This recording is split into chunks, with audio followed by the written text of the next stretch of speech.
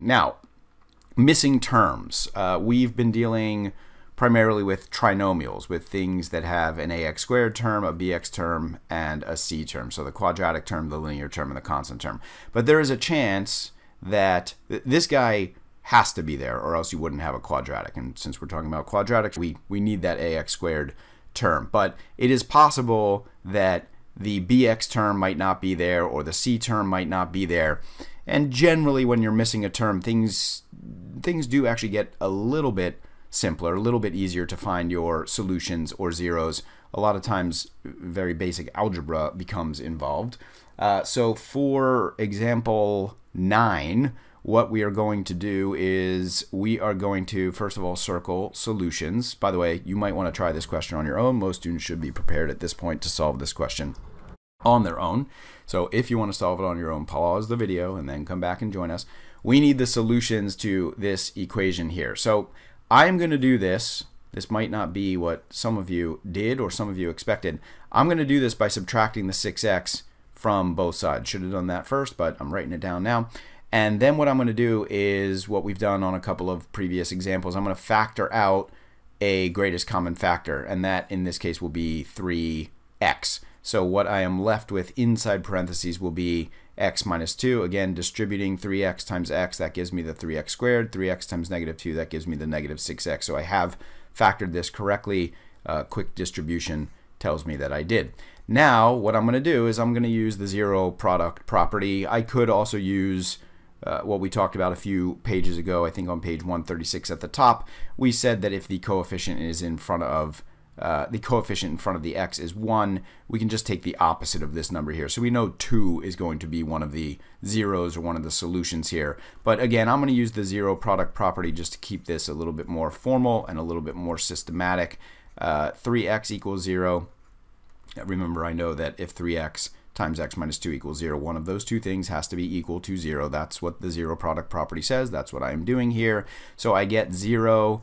And I get, for this one, as we said a moment ago, I get positive 2. So the two solutions here are 0 and 2. 0 and 2 are the two values of x that will make this equation true. Now, very important, if you do what a lot of students will do on this question, which is divide by x, students will see an x that's common to both sides. They see that if you divide by x, you can get rid of the x on the right and reduce the exponent of the x on the left, and what you end up with is 3x equals 6, and if you divide by 3 and divide by 3, you get x equals 2. And note, 2 is one of your zeros, but the problem with dividing by x is that you lose one of the two solutions. So it is legal to divide by x. It's perfectly fine, it's perfectly allowable to divide by x, but you've got to understand you're going to lose one of the possible zeros. So I do not recommend dividing by x in cases where you are solving for the solutions to a quadratic, because you will lose one of your zeros. I recommend to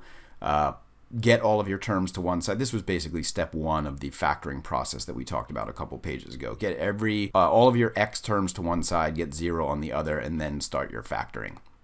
If the middle term, the bx term, is missing, so we have what looks like an ax squared term. Obviously, in this case, the a is our x. And we have a c term. We have a constant term.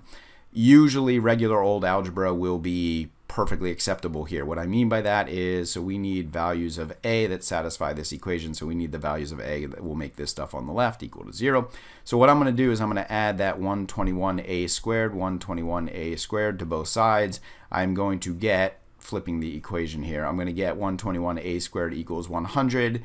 If I want to isolate a, I would divide by the coefficient of a squared first, and I will get that a squared equals 100 over 121.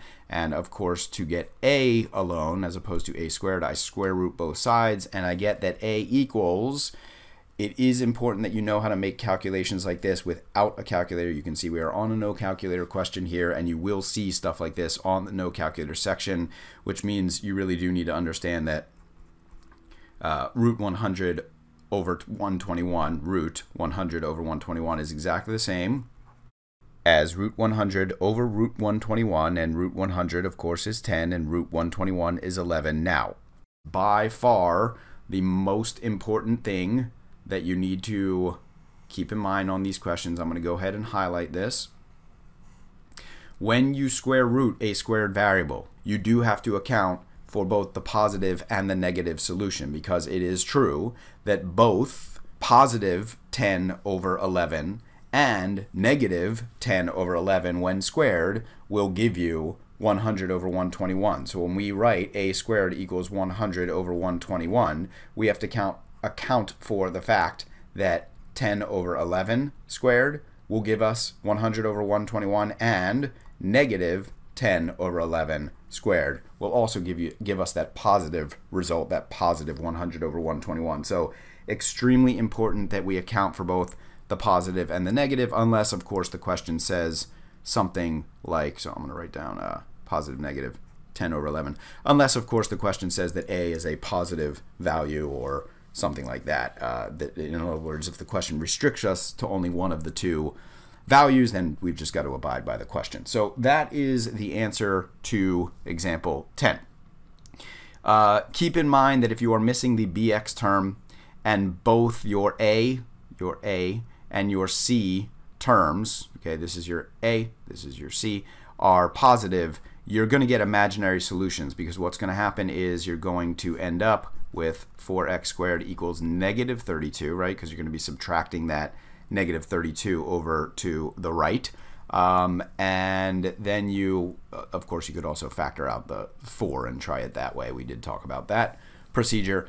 If I then square root both sides, actually I'd divide by 4 first, sorry about that. So there we go. And then when I square root both sides, of course, negative 32 over 4 is negative 8. I'm going to be square rooting a negative number, which means that x is going to result in an imaginary number. Square rooting a negative results in an imaginary number. We will talk about the quadratics with imaginary solutions in a few pages. Sometimes if you're missing a bx term, you will yield the form x squared minus y squared, which is known as a difference of squares. Why is it known as a difference of squares? Because you are subtracting two things and therefore yielding a difference, and you have two perfect squares being subtracted. So difference of squares. Pretty obvious stuff there. Almost every one of you should know what a difference of squares factors into, so I wouldn't even watch me do this. I would try to factor x squared minus y squared before you see me do this. I'm going to do it right now though. Pause the video if you haven't already.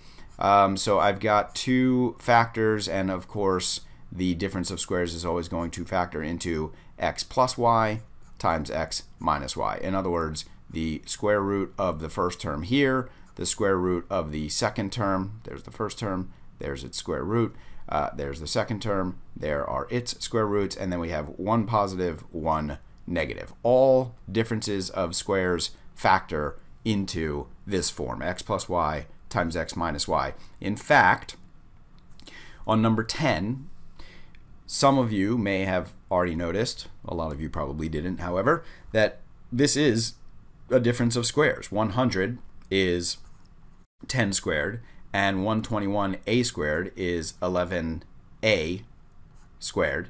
So that is, let me clean that up a little bit, that is a difference of squares. So remember, we also could have done example 10 in this way, where we took the square root of the first term and put it in those two first positions. That's the square root of 100. We take the square root of the second term, which is 121a squared. The square root of that is 11a. And we have one positive, one minus, and of course, if we were doing the zero product property here, we would be setting 10 plus 11a equal to 0. Subtract the 10, subtract the 10, 11a equals negative 10, divide by 11, divide by 11. There was one of the solutions we got. Then 10 minus 11a, if that were to equal 0, I'll add the 11a. I think that's going to be easier here. 10 equals positive 11a, divide by 11, divide by 11, and of course there's the positive solution. So perfectly acceptable to do a question like example 10 using a difference of squares. I suppose the only tricky part is spotting that you are dealing with a difference of squares. As long as you spot it, you should be able to use that very nice, neat pattern. At the top of the next page, let's practice factoring a difference of squares. So example 11, we need to express 8x squared minus 18 in factored form. So we want this in factored form. Important note, anytime we're going to do fancy factoring like differences of squares or even that X method that we learned a few pages ago, in fact the first step you will recall, first or second step of that factoring method we learned, we always want to start by trying to pull out greatest common factors. Pull out greatest common factors first. So in example 11, that's what we want to do. We can see that there is a 2 common to both of these terms, 8x squared and 18. So I'm going to pull the 2 out first. Where do I want to write this? I'll write it over here. So we've got 2 times 4x squared minus 9. Distributing that 2 back through, that's 8x squared minus 18. Yes, that's correct.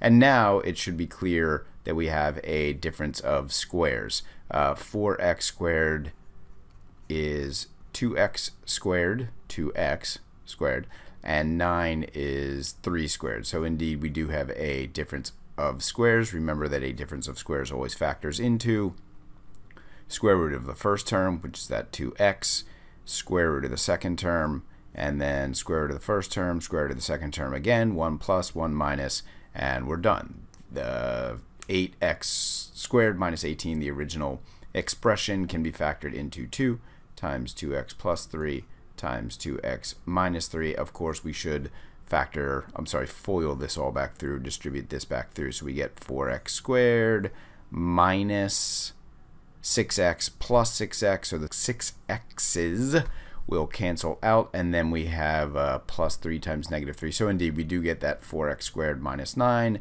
and if we were to distribute that 2 back through, we already did that, we would get 8x squared minus 18. A lot of students are under the assumption that a difference of squares only works when you have really nice, neat, perfect squares. It is generally true that you only want to factor using this difference of squares method when you have perfect squares. However, you should be aware that difference of squares actually works with all differences, whether you have perfect squares or not. For instance, if I wanted to do 7 minus 5, of course, I would just say that that's 2 normally.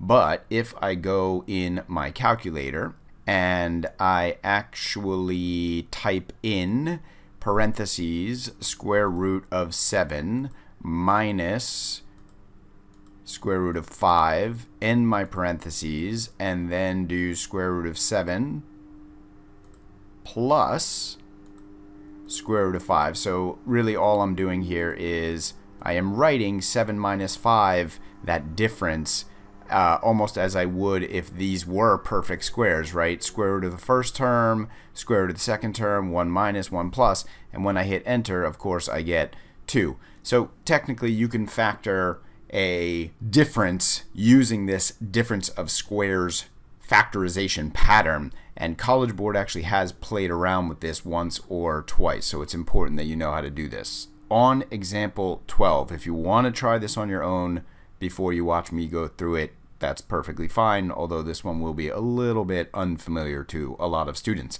So we need to, again, get the factored form of 27x squared minus 3k. Remember, we always pull out the greatest common factor first, and in this case we do have a 3 that we can pull out. So we get 9x squared minus k inside the parentheses, distributing the 3, 27x squared, negative 3k. Yes, we're good. We factored that 3 out correctly, so that's great. Now, we do have what looks like a perfect square here, right? 9x squared is 3x squared, but k itself does not look like a perfect square. But remember that the square root of k is just root k. So in the same way that I'm going to put the square root of 9x squared in that first position of my two factors, I'm just going to put the square root of k in the second position, 1 plus, 1 minus, and this should do it. If I distribute this back through, 3x times 3x is 9x squared. 3x times negative root k will be negative 3x root k. then I would have, that looks like an x rather than a k, then I would have positive root k times 3x. Well, that's just going to be plus 3x root k. And then, of course, positive root k times negative root k is going to be negative k. These two middle terms will go away, and I will be left with 9x squared minus k with the 3 on the outside, which is indeed what we had right there. And if I distribute the 3, we already did that. We know we're going to get back this original expression. So 27x squared minus 3k can be factored using differences of squares and that difference of squares pattern into this. And we are done. So those are the ways that we will deal with ax squared plus bx plus c form when either the bx or the c is missing.